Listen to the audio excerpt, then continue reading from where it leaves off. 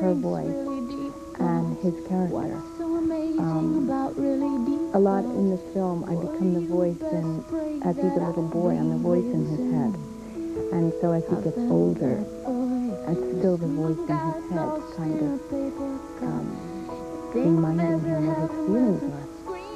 Duncan Sheik warns us about having great expectations. They can get you in. This film inspired me in a huge way. And it gave me chills when I saw it, real chills. And touched a place in my heart, and I knew that I wanted to be a part of it. That's what the song is about, is the double-edged sword of wishful